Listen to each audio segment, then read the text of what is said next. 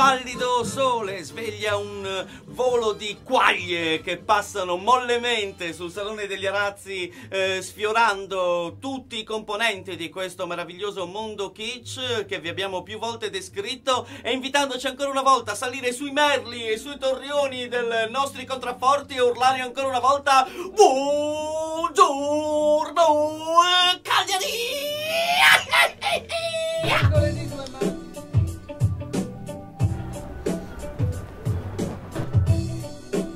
Questa è una terra che ama l'immobilismo, dove tutto deve stare sempre fermo e dove comunque, sì, probabilmente rispetto al continente c'è una maggiore paura. Soprattutto ho lottato con i fantasmi della mia identità collettiva.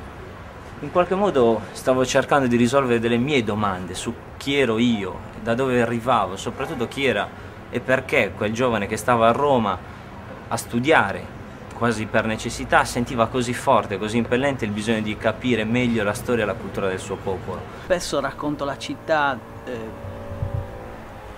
e racconto soprattutto le periferie, come se andassi alla ricerca di un confine.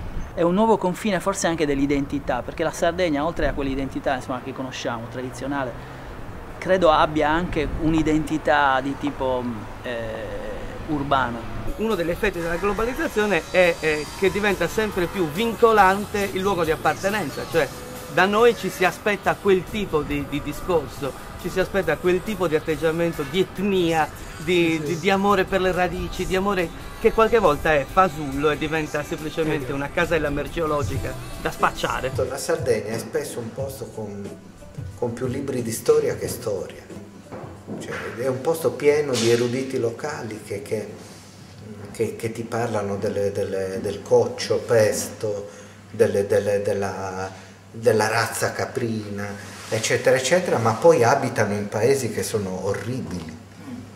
E allora che legame ci può essere tra questa passione per la propria archeologia e invece il posto dove abitano? Ecco, questa contraddizione andrebbe esaminata, altro che. Uscire da qui per andare a un altro vicinato era come andare oggi a New York, perché ad ogni palmo di terra si scopriva qualcosa di questo mondo, però eravamo consapevoli di essere al mondo non perché c'è posto, come diceva Sartre in un libro probabilmente nel giorno del giudizio riferendosi alla moglie, ma c'era già questo senso forte delle radici, di capire che in questo francobollo di terra faulkneriano c'era tutto il nostro passato. È rara questa cosa che quando i sardi sono in Sardegna ci sentiamo un po' divisi, e quando siamo fuori invece ci sentiamo veramente parte di un popolo vero. Poi viene uno e dice io sono di qui, di là. Credo che sia esattamente il contrario della globalizzazione, nel senso che è un po'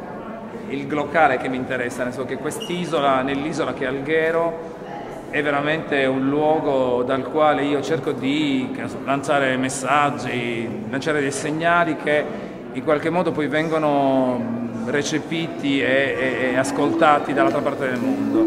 L'identità è davanti a noi, è in ciò che scegliamo di portarci appresso sulla base dell'idea che ci siamo fatti del mondo che vogliamo.